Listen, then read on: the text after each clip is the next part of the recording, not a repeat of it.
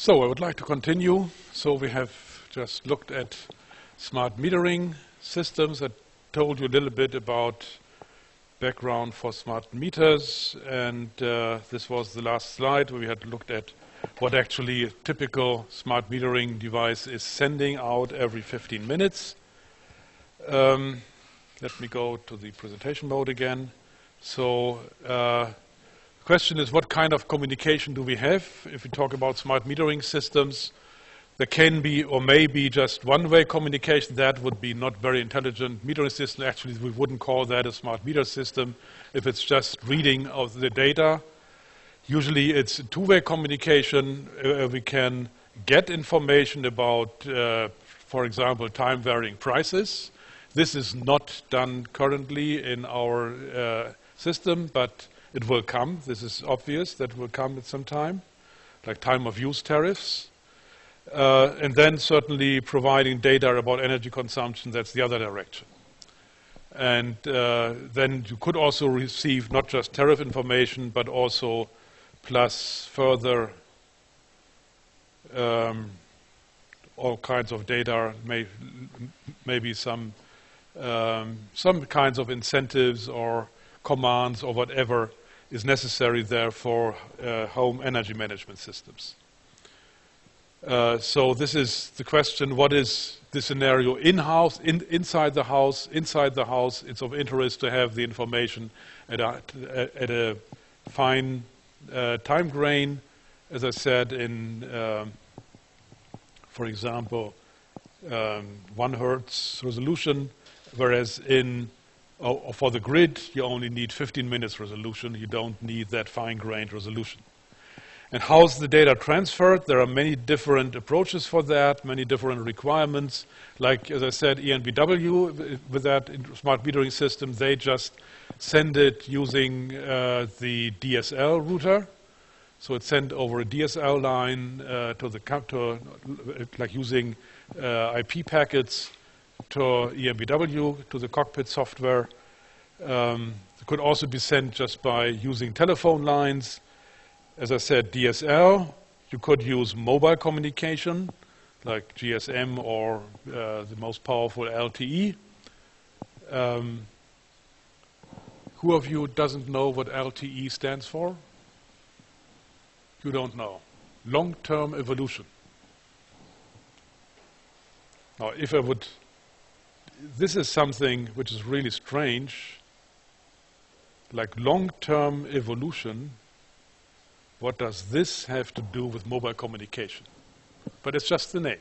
LTE is standing for long-term evolution, so it's that's the highest level communication standard in the moment, and it's just for long-term, so it provides the highest bandwidth.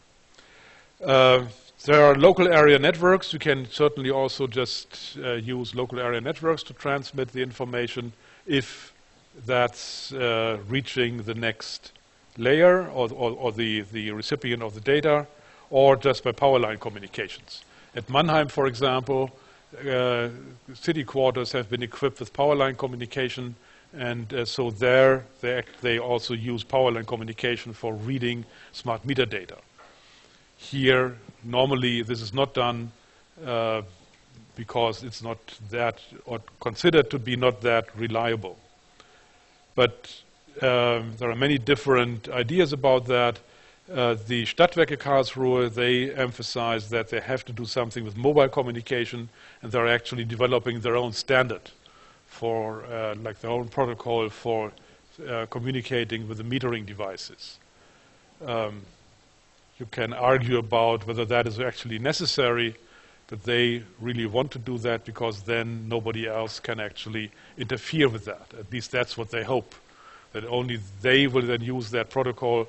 But if somebody wants to interfere with that protocol, they will certainly find ways to do that. And so I'm always very reserved about saying that we just use our own private channels and then we are safe from attacks, because attacks usually come from insiders, and so it's not the solution. But this is what some people just prefer. Okay. Benefits of smart meters, I mentioned several of them already. So for the electric utility, the benefit is that they get access to precise load data of the connected households, which is a benefit. You have better operational planning of power plants. It's much better than having just the H0 profiles. But for example, currently the balancing group managers are forced to make their estimates based on H0 profiles, standard profiles. That's what the regulations say. They have to plan the energy consumption or the load for the next day based on the number of households they have and just the household profiles. And so they cannot really utilize more exact power readings. But there's the option to do that. Upgrading the information, of the information by the standard load profiles, so the H0 profile is just not exact anymore, and so it's better to, it would be better to have precise data. To have decentralized monitoring of the grid state, we have talked about that many times. But here it says monitoring of the grid's state. This is actually something different. You have your, maybe your grid segment with all the end consumers, and then you have certain components. You have your substation, and you can monitor also what's happening on the substation. If you measure what's going on all these endpoints, you might also notice that at some point there is maybe some cable which is having problems. So you may notice faults in the cables. If you monitor, if you have information about what's actually consumed in all these households here, if you just add that and you look at how much power is actually used from that or on that cable, if that's the difference, something must be wrong there. And so you get information, more information about the current status of your power grid, and that's a benefit. So you can have proactive maintenance. You prevent faults from occurring, so you don't have blackouts, but you can repair in time, and then this leads to significant cost reduction for your maintenance. You can reduce energy theft, that is the Italian example, and you have reduction of energy of reading costs, that's the Swedish example. You could add, if somebody moves out of an apartment and a new tenant moves in, change of ownership of the device or change of contractors. This is done very easily if you have remote control of the connection to that house. So there are benefits for electric utility. There are benefits for the customer. You can get more information on the energy demand, the costs that your energy consumption actually leads to. You can see your own energy supply, and so to have more information is a benefit. You can also analyze the energy demand, so you can just look at, like with the Stromradar, look around in your house and just notice, oh, still there's some power being consumed, and you don't know which device is actually doing that. Then you can try to find out, or you just want to know how much power does a certain device actually need. You just switch it on and you see on your Stromradar exactly what the power profile of that device is. So it is a definite benefit if you can visualize the current energy consumption. Then visualization of tariff information, that's obviously a benefit if you see how much you have to pay, time varying, and so you can get incentives to shift the load to have flexible demand. So the benefits are there, we just have to utilize them. And then what is the difference between smart meters and smart homes? Just by having a smart meter, you don't have a smart home. The smart meter just looks at what's happening in the house. The smart home would actually control what's going on in the house. So we have home automation. We need a controller box, some kind of control to do something in the house actively. So the controller box could receive signals. I mentioned price signals or these priority signals in the radio example from the energy utility. So power constraint signals and things like that. So it controls the appliances scheduling regarding the energy tariffs. So you could have control signals coming from a demand side manager, and then for that you need more than the smart meter. You need the controller box. And also to control the decentralized energy supply, this is also done by the local energy system in a smart home, and also just control the demand, appliances, suppliers, storages in the smart home. This is done by some local energy management system, or you could say a controller box for the smart home. So this is the difference. Smart meters are nice, but they don't really make your house intelligent. It's just providing more information. But if you want to utilize that to do more with your demand and your supply locally, you need more. You need an energy management system and or this kind of controller box. Now let's look at a typical load profile. This diagram is a very famous load profile from some publication from the year 2010. And this has been used in many presentations. I've seen it many or very often. What do we see here? When I showed you my power consumption from the energy cockpit, it was similar. Here it is at a more fine-grained resolution, like what I showed you before was just at 15 minutes or even hourly resolution on that energy cockpit information or that display. Here it is fine-grained resolution. And so what we see is that all the time there is a regular pattern, which is the typical pattern of a refrigerator. So what you see there, that's typical. You have a peak in the beginning when the compressor starts, and then you have a short period of time where the fridge is being cooled down, and then it stops, the fridge is getting warmer again, and it has to restart. If you would just monitor the power consumption of a fridge, you can actually see some kind of activities in the house. You see activities in the morning, in the evening, at lunch, because the doors of the fridge are opened and closed again, once, twice, several times. New material, like if you have bought something, you put it in, has to be cooled down. So all these activities can be noticed just by looking at the fridge consumption patterns. Interesting to see that. And so that's the overnight period where you more or less only have the refrigerator, which is certainly something which is going on all the time. If you have that pattern, and now you would like to see the remaining patterns, you could actually just subtract that pattern from the profile and then get a better view on the remaining profiles. So here in the morning, there's something which is like around getting ready to leave. So take a shower, maybe you have electric heating of your water, so then you need extra power for having hot water for the shower. You might have, like for breakfast, you have to use some power and so on. So this is just showing some power consumption in the morning. Then you have here a water heater again, which is also being used several times during the day, depending on the need for warm water.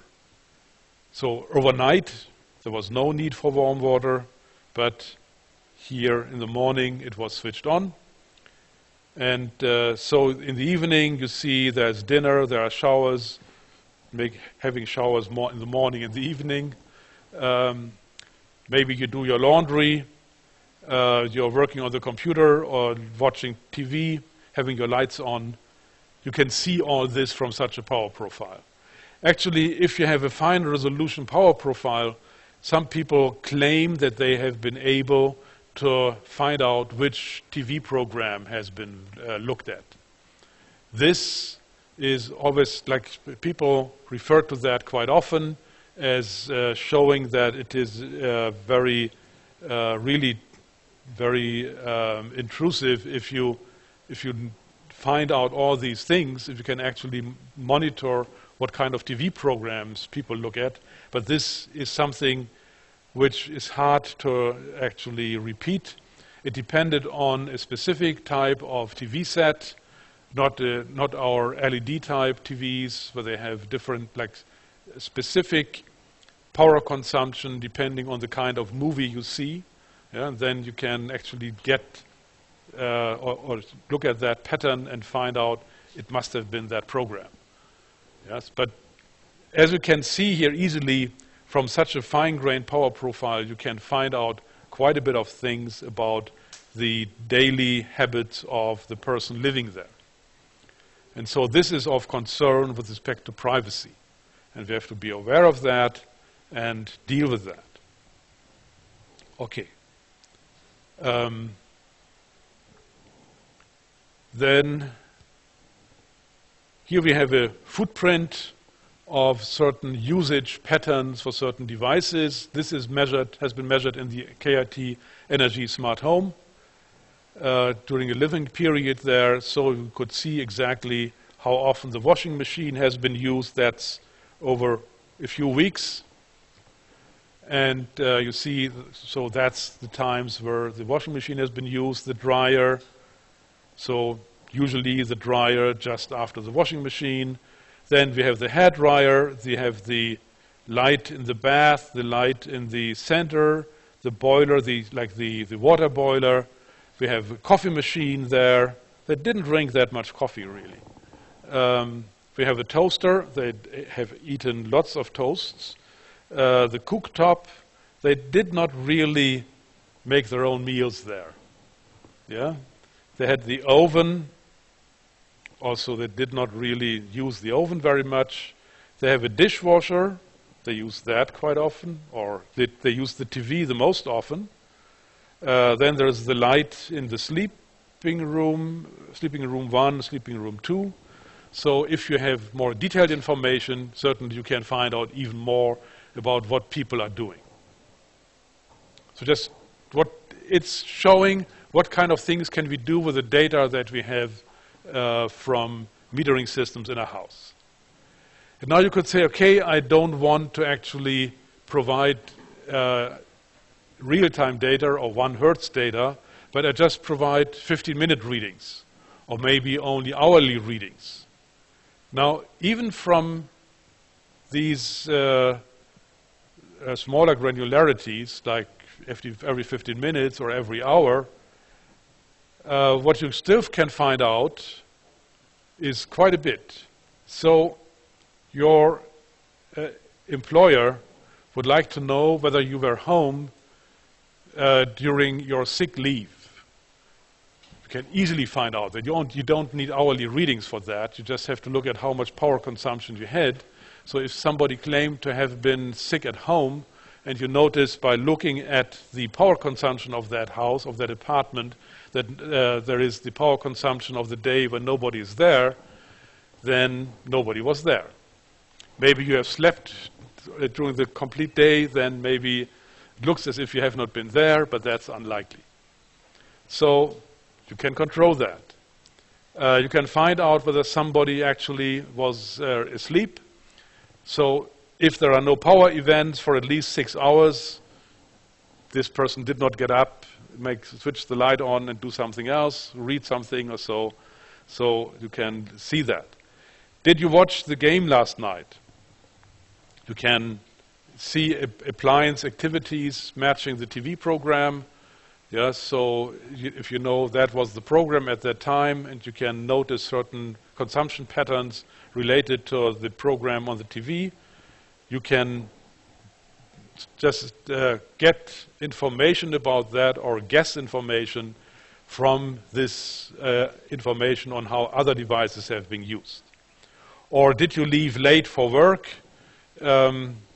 So you could look at how long it takes to actually drive from home to work. And if the last power event in the house was later than the Google Maps estimated travel time, obviously you have left your home later than intended. So you're responsible for being late and not the traffic jam. And so you just see this would be types of questions to control what people have been doing. And just to show what kinds of questions could be asked just by looking at energy data. And the granularity here, as I said, hour, but even several hours would be sufficient. It's not, you don't need detailed information. Whether you got a good night's sleep, hourly readings completely sufficient. And also here, whether you watched a certain game, for that you need minute data or even higher resolution. And here, whether you left late for work, their minute readings would be good. So one kind of question could be, how much data do I want actually to provide to the outside world? And what does it mean with respect to the type of questions that can be asked about my behavioral patterns? So if I don't want to provide information of what I have been doing at home, I should use, or I should send data only at a very, resolution of hours or something like that. If I don't mind, I can send something at minute resolution or even smaller resolution, or no, higher resolution than minutes, even seconds. But you should be aware of that. That's the major point. And in a topic which is very closely related to that is the so-called non-intrusive appliance load monitoring, or NAOM. Non-intrusive appliance load monitoring. What do you do there? Exactly what we just did when we looked at this load profile.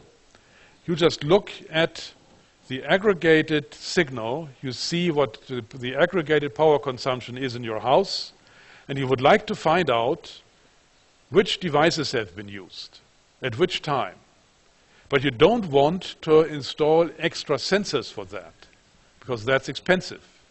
You just have the smart metering data, and from the smart metering data you would like to find out at what times did you use which appliances.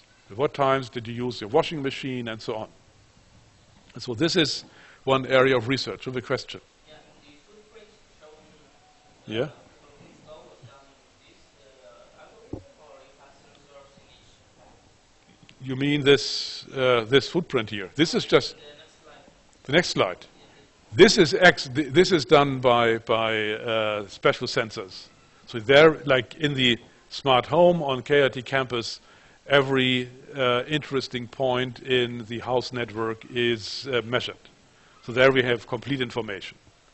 But if you don't want to have that, if you just have your smart metering system, then, like if you just have this here, as I said, you see immediately that this is a fridge.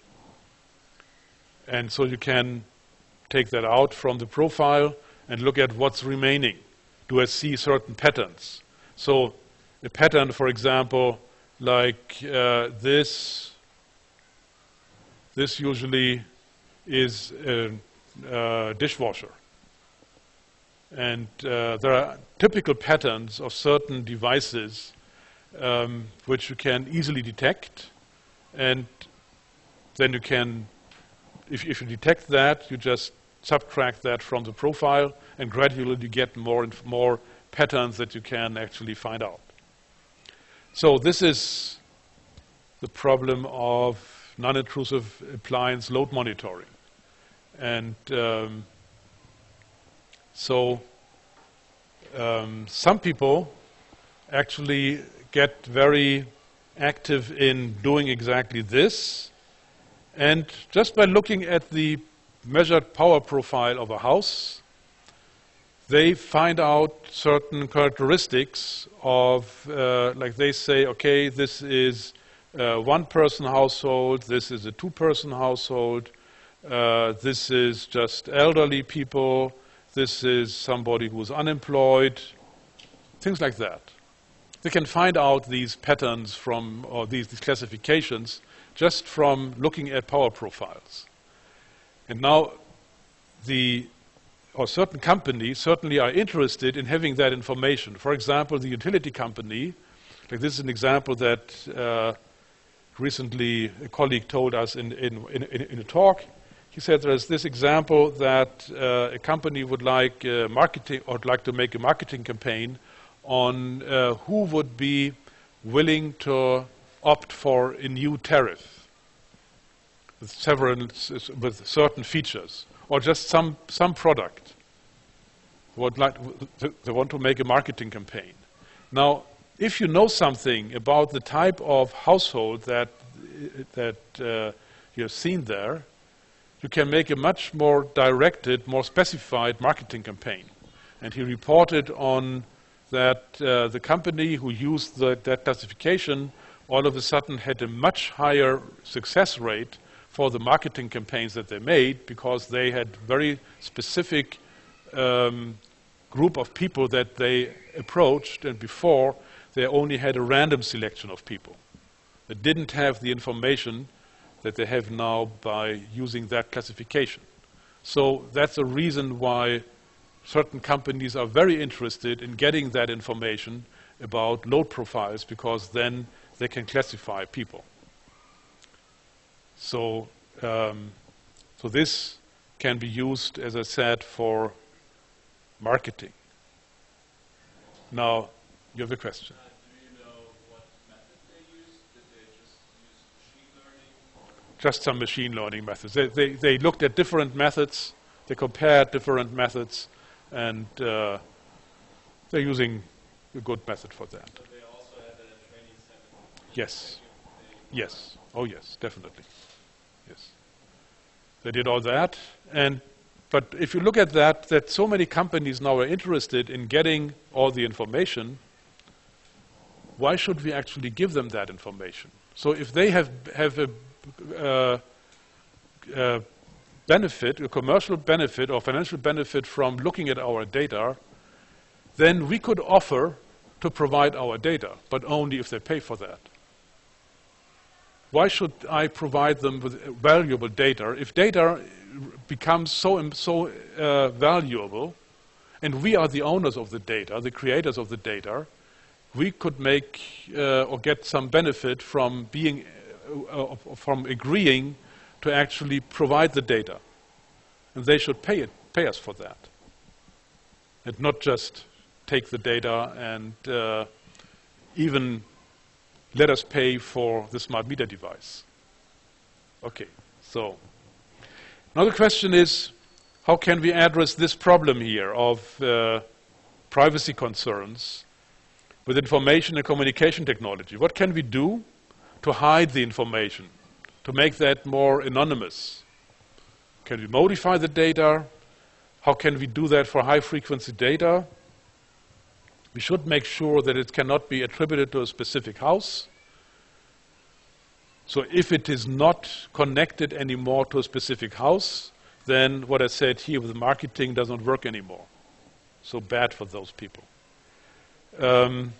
Without negatively affecting network operations, certainly a certain amount of data is necessary for the distribution system operator to provide his functions in a much better way. And so we have to find ways of allowing the distribution system operator to perform his tasks, to get the information, but they shouldn't know anything about who is actually providing that information and what kind of information.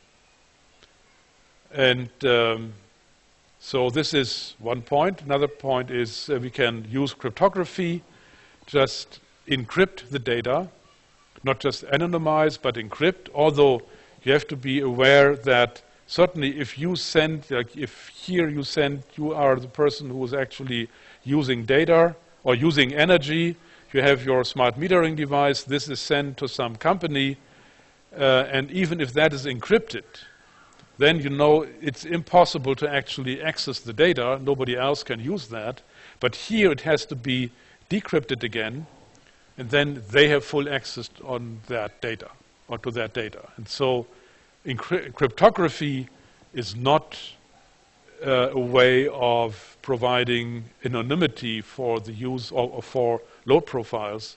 It's only making sure that while the data is transmitted, nobody else can get access. Only those who have the right to decrypt can get access, so you need some trust that they won't do anything bad with your data. And for that you use signatures, hashing, and encryption. So signatures means you have to hash and to encrypt. I will briefly also go into that technology, but not exactly right now, but after a few more slides.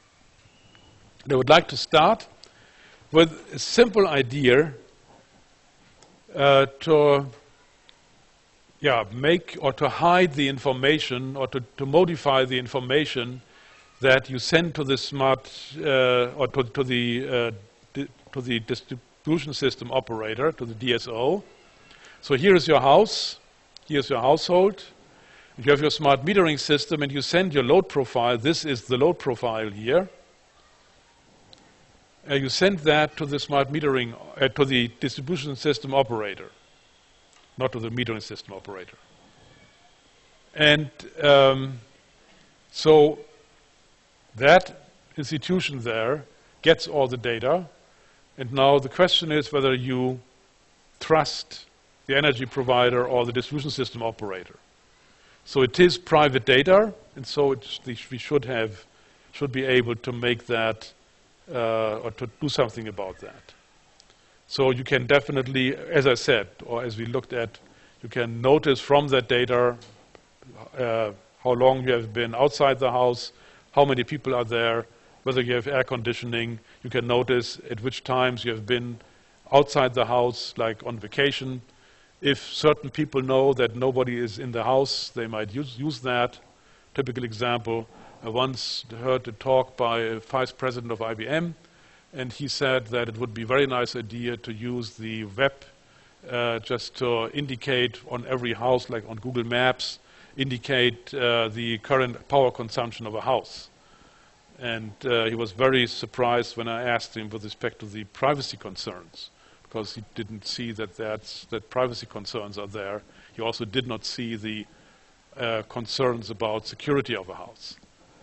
He only saw that this might be a nice or give or open a competitive effect, because then people could compete in having less power consumption than the neighbor.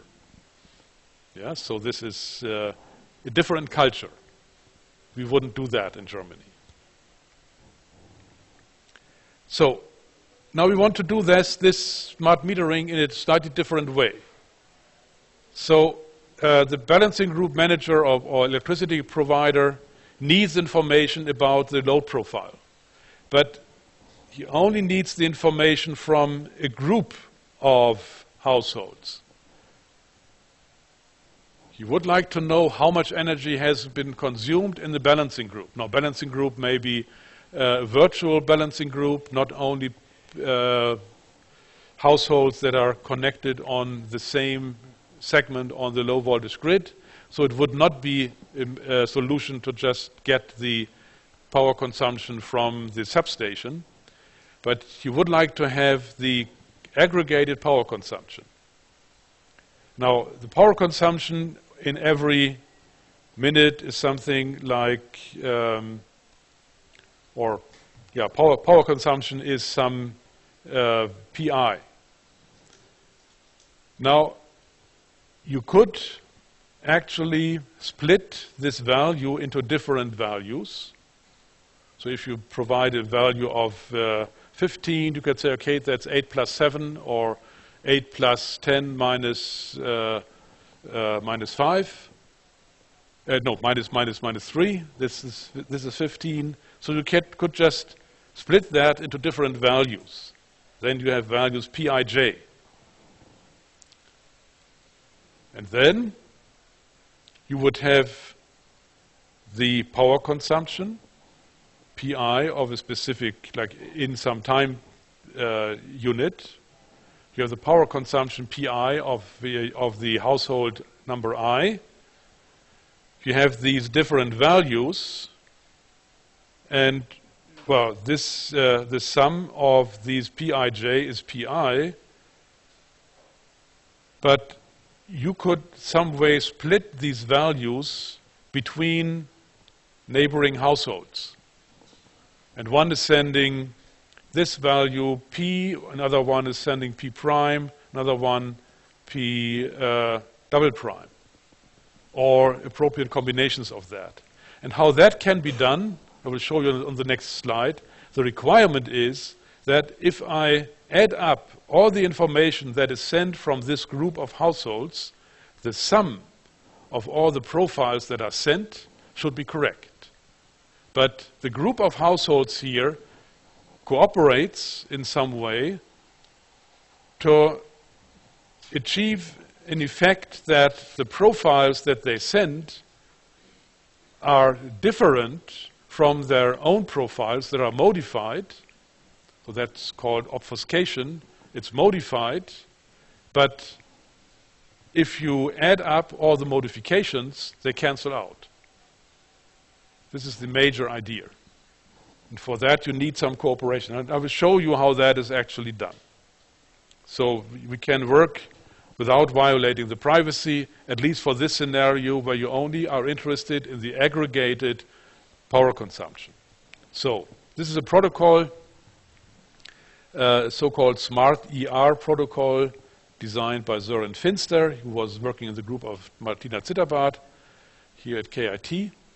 And so this is actually based on a protocol which was called SMART, and then he extended that with aspects of exactness and robustness, robustness against failures, and robustness against malicious attacks. I will not go into all those details, only the basic idea I will show you. So the major idea is that you have groups of consumers, and well, initially they would send all the data, or that would be one possibility. Now you split them into groups. And in those groups, you cooperate to calculate masked readings, where the sum of the readings, the sum of the profiles is correct, but the individual profile looks different. And again, on the next slide, you will see how that works. So, here we have households A, B, and C. Now, household A is generating a random value, value 12. And this value 12, household A sends to household B and stores it as minus 12. So household A will calculate a value M, which will be the metering value that will be sent to the distribution system operator or the balancing group manager. Now, he also wants to store the communication partners. So he makes up a list. So far we have B in that. Then B and C also send information. They also generate random values, 2 and 4.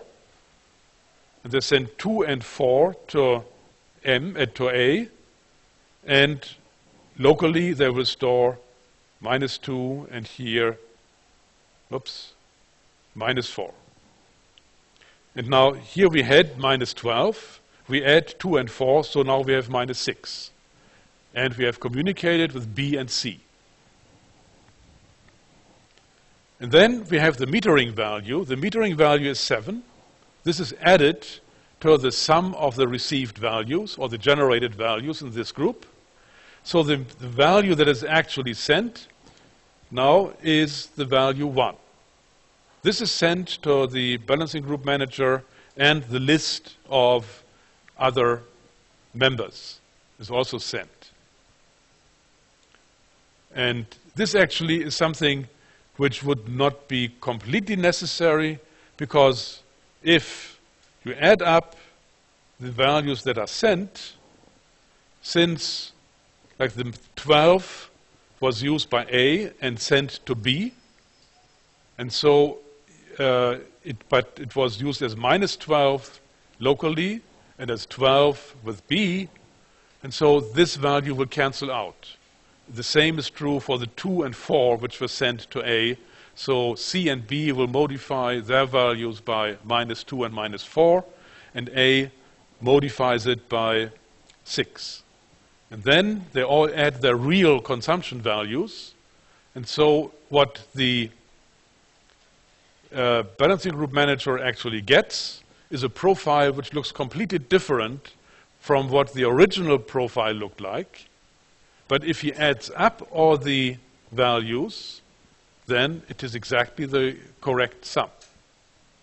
And now this operation with the lists of members and so on, this has to do with the robustness and additional safety properties, which I don't want to go into now. But it just shows that there are simple ways of providing anonymity, or not anonymity, like the balancing group manager knows who is actually sending the data, but it's data that is not providing information on what happened in the house. Privacy is protected here. So the private information is kept inside, and to the outside you show something which is different from the correct private information. And so this is a very simple way. You just have to add or generate, add and subtract a few values, but you have to cooperate. So this is the protocol here for the smart ER protocol. And then there's another concern, which might look a little bit strange at first sight: privacy-preserving energy visualization. This is something my PhD student Kai-Bin Bao is actually working on, or has been working on. What is this doing? There's one rule that, like if you talk about privacy, it means that your private behavior should not be disclosed to others. Now, inside a house, you may be present for some times, like here, for example, you have certain times where you have been present, and in between, you have not been present. Now, in principle, you only have the right to see the detailed power profile or the load profile at the times where you have been present, because there, at those times, you knew exactly what was going on. But at the time where you have not been in there, you should not know exactly what the load profile was, because then you would know what other people in the house have been doing while you have not been at home. So this is something preventing interfamiliar surveillance. Yeah, you don't want to let other people watch, even if they belong to the house. If they have not been there, they should not have a right to monitor what's been going on. So I can all the time just look at my smartphone, look at the power profile. Even if I'm not at home, I can see exactly whether my wife has been there at noon or not. Yeah? Or somebody has been there. Even if I have not been there, I can see that. But this is not privacy preserving. And so this is some method of actually detecting whether somebody is present in a house. And so if you want to get the load profile visualized, then at those times where you have not been there, you just see some flat profile, some average profile, and not the detailed power consumption that was actually there at that time. So this is just showing another way of protecting privacy, it's to prevent surveillance of fellow inhabitants. And for that, certainly you have to know who actually is present at certain in certain times. This actually, like if you transfer this to a building scenario, an office building scenario, your boss should not be able to see exactly what in all the different offices has been used, like what kind of energy has been used, because from that your boss can see what you have been doing during the day. You should only see some average power consumption, not the detailed power consumption. So if you have an office building and you would like to see what in all the individual offices has been going on, only those who are actually inside that room should see the exact pattern, but the others should not see that. So this has to do with privacy protection in different scenarios, at home, but also in office buildings. This can be a topic. Okay. And now we have these requirements with respect to the smart metering protection profile. So our Federal Office for Information Security, the Bundesamt für Sicherheit in der Informationstechnik, has set out this protection profile for the gateway of a smart metering system. Here is the link on that profile. You can look it up. There are actually updates for that. This is a problem that they announced quite some time ago that they will write an update. And so if you are considering to develop a product which conforms with the protection profile, you will wait for the update, because you wouldn't really design a product which only has the current profile if you know that in a quite short time frame this will be invalid. And this is another obstacle towards the rollout of smart metering systems in Germany. So it defines security objectives and corresponding requirements for a gateway, which is the only central communication component of that metering system. It has to protect, or it has to provide confidentiality, authenticity. Only those who actually are allowed to access something get access. Integrity of data, and data should not be modified. This certainly is also an important topic. If you have a time-varying tariff, you would like to modify the data that is sent to the power company such that you are only charged for the time periods where it's very, very cheap. Yeah? So you should not, or it should be noticeable if data is modified. So you also need information flow control. The objectives are to provide or to protect privacy of consumers and to ensure a reliable billing process. So both parties should be protected. The privacy of the consumers and those who are doing the billing should know that they actually are doing that on reliable data. That's why we need integrity of data. And then they have to protect the smart metering system and the infrastructure of the smart grid, but it is not actually specifying exactly the system architecture that is necessary, but only the security requirements. And we will look now into those requirements, or first of all into the very general architecture, the very general setting. This is not actually an architecture of the system, but it's only showing the global structure. So what do we have here in this protection profile? We have networks. We have a wide area network. The wide area network, we have the energy provider. We have some authorized external entity which may communicate with the gateway, but only authorized external entities. Others should not get access. We have the security module. That is actually the gateway. And it can also communicate with devices inside the house. That's the home area network. And we have the local meteorological network. That's the LMN. Meteorological network means the network of all the metering systems that are connected to that smart meter gateway. May be that you have several smart meters. I showed you this example of our configuration in the House of Living Labs, where we had 6 or 7 smart metering systems.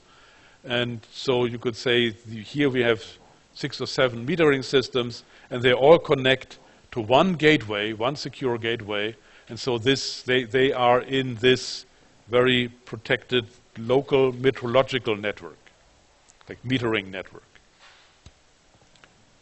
Here the names are given again: wide area network, local meteorological network, that's the in-house data communication network, interconnecting meteorological equipment only, and this has to be separated, physically separated from the home area network. So it should not be just wireless communication, because that would not be separated from a home area network. The home area network can be just some wireless network. And then we have controllable local systems inside the home area network, which can also communicate, send data, and like your appliances and like intelligent household appliances, or also your air conditioner or your PV cells. Like your PV cells are of interest if the power supply is just too excessive. Then if you have just a problem because of too much power supply, the distribution system operator might need to switch off your PV cells. So that would be a controllable local system then, or at least the inverter of the PV cells has to be switched off. Okay, so we have the gateway.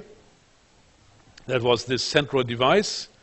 It collects, processes, and stores records from the meters. It does not do any energy management. Energy management is out of scope here. There may be some devices, but the energy management must be done by some device, but it's not inside that gateway. It ensures that only authorized parties have access to this data. This is an important point, that like the data is sent through that gateway, and only authorized parties may request to have access. There must be some authorization protocol. Information will be signed and encrypted using the services of a security module. I don't know whether you know what a signature is. I will, in a moment after this, I will show you how we can actually do that, how we can encrypt, how we can provide signatures. I'll give you a brief introduction to cryptography in a moment.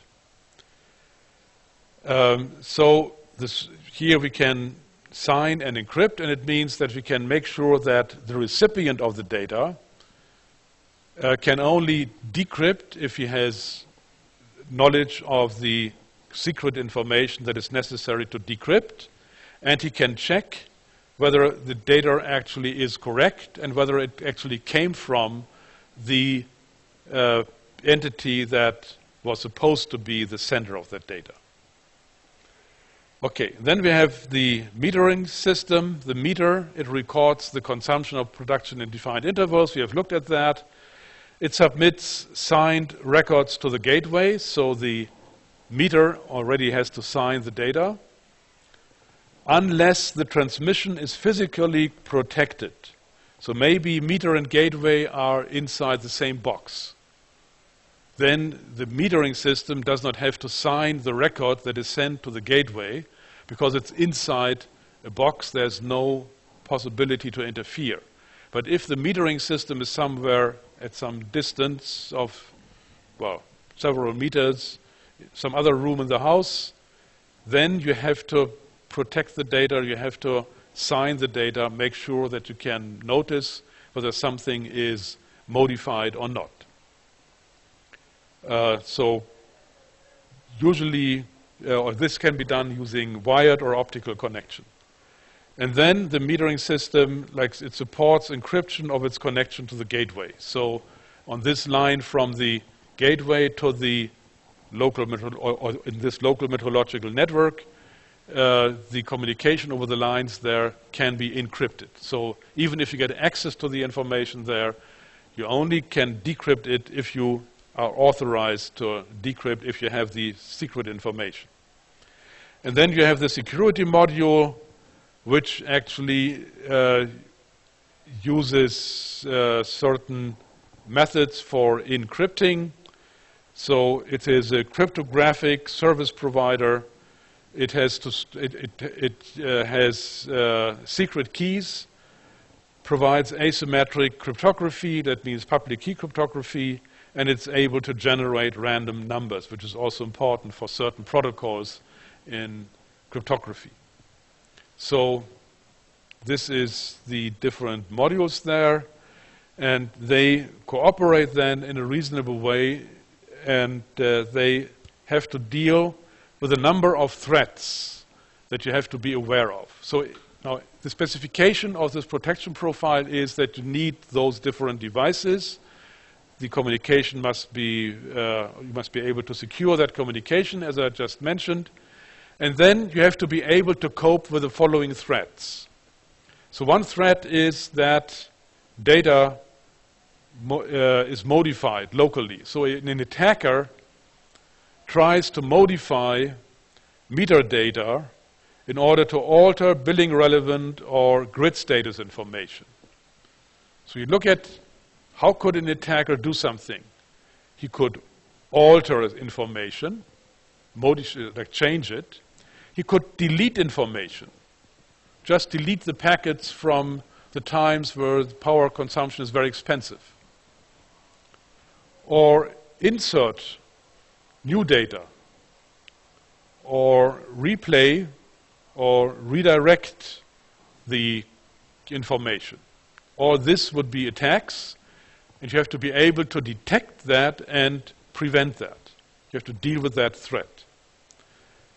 That's data modification local in your home area network. Then you have data modification in the wide area network. An attacker from the wide area network may try to modify, again, the metadata, the gateway, the configuration data of controllable systems, or perform a firmware update of that gateway. Like, you must be able to provide firmware updates. You must be able to update the software there. But this must only be possible for those who are authorized to do that. So this is an important topic. You have to cope with all these quite frequent update cycles. You must make sure that only authorized updates are actually entered there.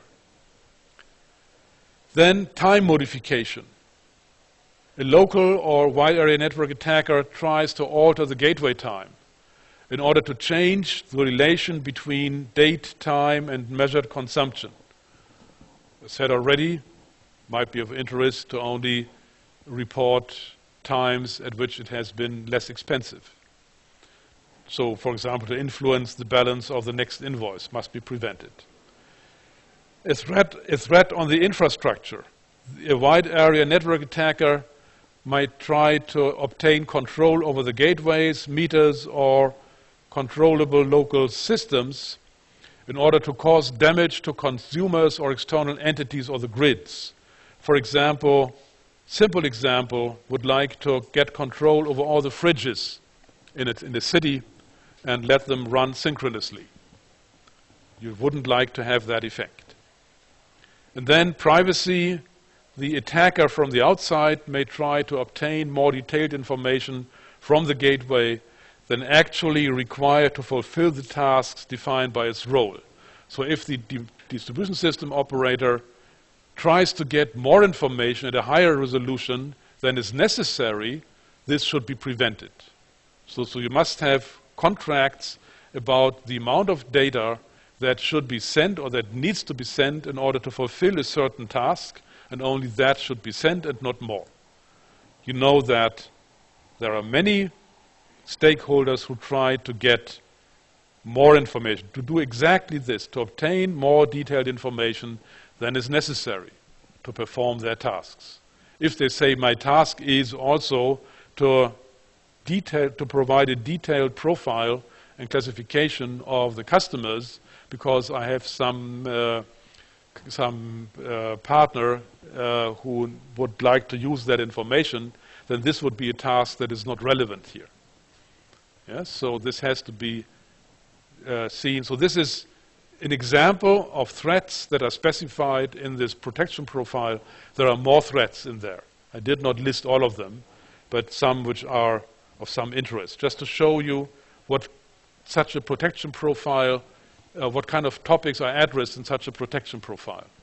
And it does not say how you actually manage to achieve that.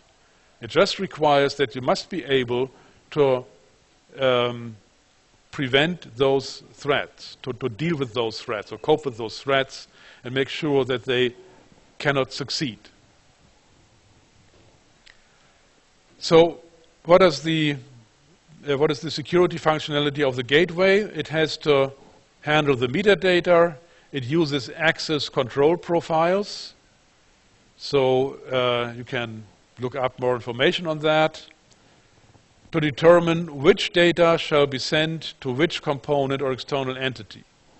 Also, how the metadata must be processed. Which metadata must be sent in which intervals.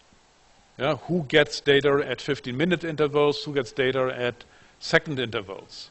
So this application of Stromradar gets data every second. The application, the outside application with the energy company only gets it every 15 minutes. And maybe there's some other application which only needs some aggregated information every month. So different requirements. To which component or external entity? Who actually should get your information or this data? And how should you sign that? Most probably you have different types of keys for signing, depending on the purpose. You have it like of that signature. You may have to encrypt, but the question is, what kind of keys do you use for that? What kind of method do you use for that? And then the next question is, do you have to pseudonymize the data? Or do you provide exact data on who is the owner of that data, who is the creator of the data? Like if you have to pseudonymize that, so before I talked about anonymization, with respect to smart meter data, we would definitely prefer to have pseudonymized data because we would like to be able to see a certain sequence of values which come from the same source. Even if we don't know which source that is, we should be able to make sure that we can actually use the data to build those time series all related to the same source. Otherwise, we wouldn't know anything about profiles. We would just get some consumption data from individual time units, but wouldn't be able to actually associate that in some way to get some individual load profiles. So if we don't know where that comes from, we just know there is this load profile in this balancing group, for example. So if you pseudonymize, you have to know how to do that. And then the goals are to prevent that the gateway accepts data from or sends data to unauthorized entities. You have to make sure that only the minimum amount of data is sent. So this is one important requirement in the protection profile. They talk about Datensparsamkeit. So be very restricted on the amount of data. Only the minimum amount of data for actually fulfilling the tasks. Preserve the integrity of the billing processes, that they don't come up with wrong billing data, and certainly preserve the integrity of the system components and their configurations. So all this has to be managed, and this is not a simple task. So we have integrity and authentication and authenticity protection. That's done using the security module. So you have to verify if you get information, if you get some data, you have to verify the authenticity and integrity. And you do that by looking at the signature of that item. And I will show you what a signature is when I go into more details of security issues. So, for example, configuration settings or firmware updates, you must know that this data is coming from exactly the authorized sender of updates. Then, like you could also, when you execute a program, check whether the program that you're executing has the right signature, is still correct, and nobody in between has modified the program. So things like that, usually like maybe you have heard about the trusted platform module. This is a module that is meanwhile in most of laptops and small computers, where you can do exactly that, check whether programs have or are still unmodified. So you want to apply the authenticity and the integrity protection measures when sending processed metadata. So you have to provide it with signature information and so on, such that the recipient of your data can check whether it has been coming from you and whether it is still correct.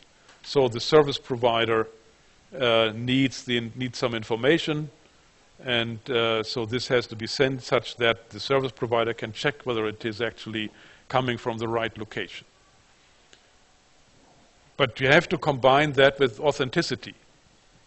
Yeah, so this is something you don't tell who you are, but you have some pseudonym, and then the service or the recipient of the data can check whether it's all coming from the same pseudonym. Because it wouldn't make sense to have pseudonymized data and then you send it and sign it with your real name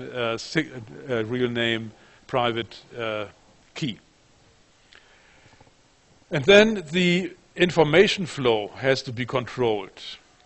So only the gateway or devices in the house area network may establish a connection to an external entity in the wide area network.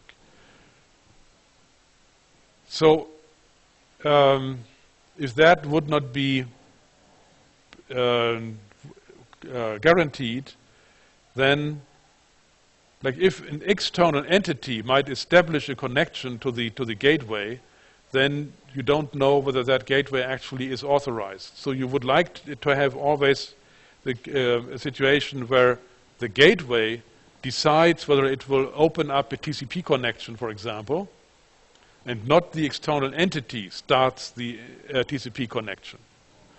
So the gateway can establish connections to devices in the local metrological network, in the home area network, and the meters in this local network are only allowed to establish a connection to this gateway and not to other gateways. So they can only report data to one specific gateway. Another question is if, for example, the distribution system operator or the balancing group manager would like to get data from a gateway. How can you make sure that a connection is established? I said that only the gateway can establish a connection. Now, if currently there is no connection, how can we establish that? For that, we have a wake-up service. So this wake-up service is very important because it allows external parties to wake up the gateway, to trigger it, to consider to establish a connection with the triggering entity. So this is something the gateway offers a wake-up service, so some external entity can send a message to that wake-up service and identify itself. And if that is an authorized entity, then the gateway will establish a connection. You have a question?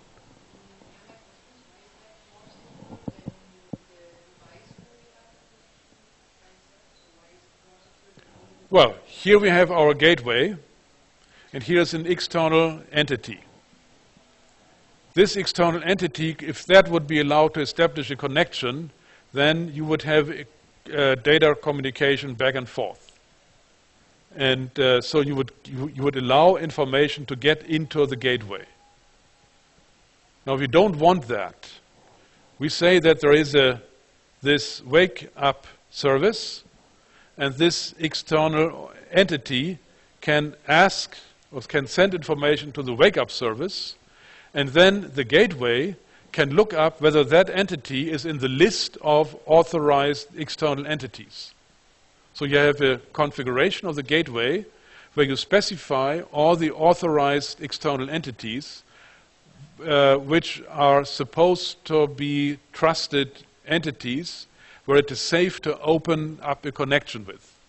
And so after that request to the wake-up service, the gateway will respond with opening a connection to that authorized external entity.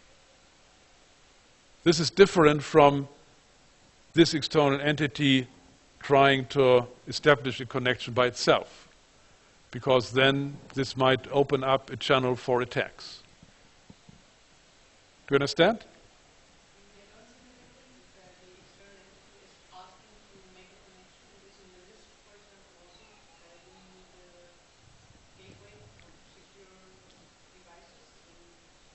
In principle, you can say if this is an authorized external entity, if that would try to get a connection, that would be allowed. But if it would be a standard connection, like it first has to establish the connection, and then it can identify itself. And so here you have separated the identification. You may access the wake-up service, and that checks whether everything is okay and then triggers to open up a connection. So there's a higher level of security. Okay, so wake-up service, without the wake-up service, this would not work. Because if you only say only the gateway may establish a connection to some outside entity, then no outside entity would ever have a chance to trigger the gateway to do something unless you have that wake-up service. So connections are allowed to pre-configured addresses only. That's what's stated there. And these pre-configured addresses are the authorized external entities which are allowed to communicate, but the connection is established or is initiated by the gateway and not by the external entity. Certainly initiated in the way that they use the wake-up service. And only cryptographically protected connections are possible. You can certainly also specify the degree of protection that you would like to get, what kind of cryptographic methods should be used, and things like that. But it must be, like certain standards have to be satisfied, which are acceptable as cryptographically protected connections. To make sure that nobody who is unauthorized can just access that connection. You just try to redirect the connection and then get all the data, even if you are not one of those authorized entities. Yeah? Yes? Can you change the addresses that can be configured to access the gateway? So, for example, I want to use a mobile device to access the smart meter, and I want to configure that my laptop is allowed to do so, for example. Is this possible? Only the metering system operator would be allowed to do that, because this would be some kind of update of firmware. And this must come from authorized entities. And so you must agree with the metering system operator that you are allowed to actually, or the gateway administrator, to actually modify the list of authorized external entities. Okay, so to access the data, I would always need to go via the... Not always. You have to do that, to do that once, but you have to go via the gateway. Yeah, but not via the external metering system operator. Okay. Again, here the wake-up service, I said that this is important for times when an instant communication to the gateway is required. Maybe you have an unpredicted load situation, so the DSM sends a signal, it has to do something. Then this message is signed by the gateway administrator and encrypted for the gateway only. If the signature cannot be verified, this message will be dropped. If the signature is verified successfully, the content is verified, and there's a timestamp in there. This also has to be verified, because if somebody else just gets that message and replays it, if it's a replay attack, you have noticed it once and you have recorded the timestamp and you notice that this timestamp is coming again. then you discard the message. If the content cannot be verified, the message will be dropped.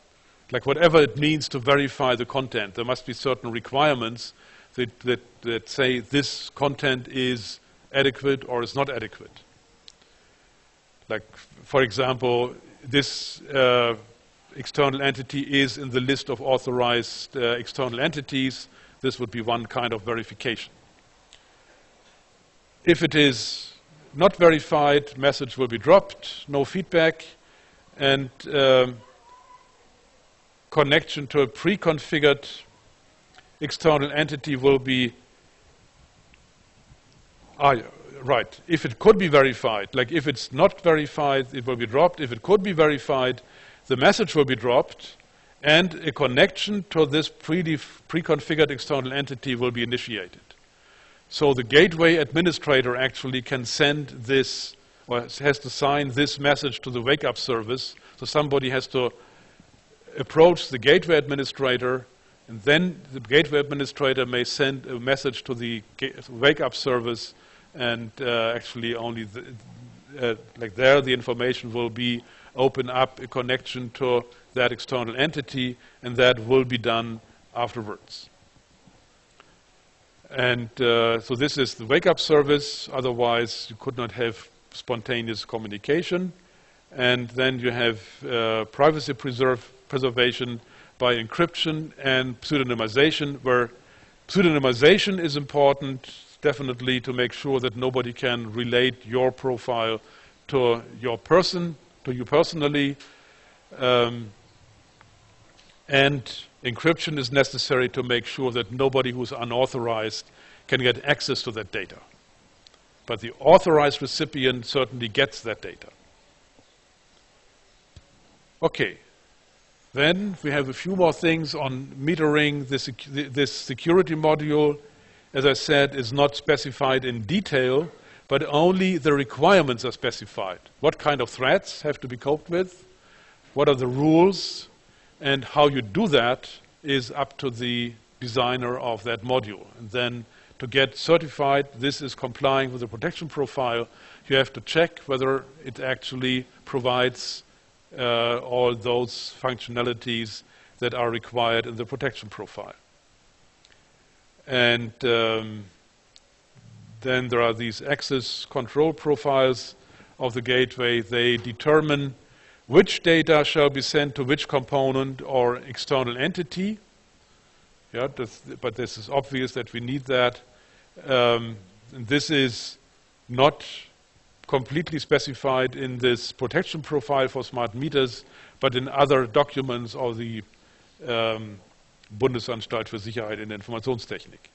So the access control profiles have to do with the operation of the smart metering gateway and not really with providing the protection against attacks.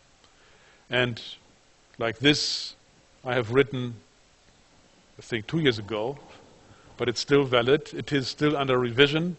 There will be a new standard. We still don't have it. And so this is an obstacle for having a fast rollout of smart metering systems. And some people say in the outside countries and in other nations say we are weird about that we are worrying that much about privacy concerns. As I said, in Sweden they don't understand that. So here everything is very complicated. And this is something one has to think about, why we actually are so restrictive with respect to this privacy concern about smart metering data, where at the same time we all use our smartphones or use our now new these metering devices that you have around your hand, which are measuring everything that you are doing. Every step that you are doing, your heartbeat, everything is measured, and you send that all the time to some company in the world. And this is much more related to privacy concerns than smart metering data. But people are very concerned about that, and so we have this standard. But we are making our technology much more complex because of that. Yeah, so this is something you have to look at as a trade-off, whether you actually need that, how much do you want to invest in this privacy protection, what is the risks, what is the risk actually of being observed or of sending that information somewhere and they know something about when you have had your breakfast and your lunch and your dinner. Is it so important? I don't know. But these are concerns that you have to be looking at. Now, we have 5 more minutes. I will briefly start with now more details on security and safety. Because I think it's, since most of you don't have a background in informatics, it's reasonable to tell you a little bit more about this kind of topic. So I will tell you something about classification of risks that we have to look at if we talk about security and safety, about security policies, about cryptographic methods. I will not give you a long overview of all the cryptographic methods, but just some information on some major systems, digital signatures, public key infrastructures, secure communications. These are the important parts that are needed to actually achieve what was specified in the protection profile. To write a digital signature is an essential part, not just for smart metering, also in many other areas if you want to do reliable, legally binding trade or commerce over electronic media. You need to be able to write digital signatures and to protect your data. So this is something which is very important, and from that you should learn about typical risks, about like associated with information processing in general, but mainly in energy applications. Know about standard methodology for minimizing risks in, oh, I still have here e-commerce. It's certainly also e-commerce, but it's also in energy applications. Yeah? But we are doing quite a bit of businesses of commerce also in the energy area. But, okay. And then we could now briefly look at the motivation why we actually, or what kind of things we have to look at. Like if we have our energy, like you know my favorite phrase, the energy, information and control network with distributed system intelligence. This is something all of you must know by heart, that this is the essential point of doing something in the area of energy informatics, to come up with an energy information and control network with distributed system intelligence. Now, that can only be successful if all partners may trust the security and safety of all involved components. Security means, well, I will tell you in a moment, like access protection. Safety means nobody can do some harm or get harmed by using that system. All involved components, there are actors, like all partners may trust of all the safety of all involved components. The actors are the transmission system operators, distribution system operators, demand-side managers, smart meter operators, energy providers, energy warehouse providers, all kinds of actors. And consumers are also actors. Transactions, you communicate, transfer metering data. So these are typical transactions which occur. And you have all kinds of systems which are used. You have computers, you have communication networks, you have devices, appliances, you have transformers, you have substations. All these systems must be safe and secure. So a service or system is secure if it is protected against external risks and attacks. Whereas I would say you should also not just look at external, it would be worthwhile to also look at internal risks and attacks. But first of all, we look at the protection against external access. should be safe, it should be reliable and dependable, even in the case of external failures.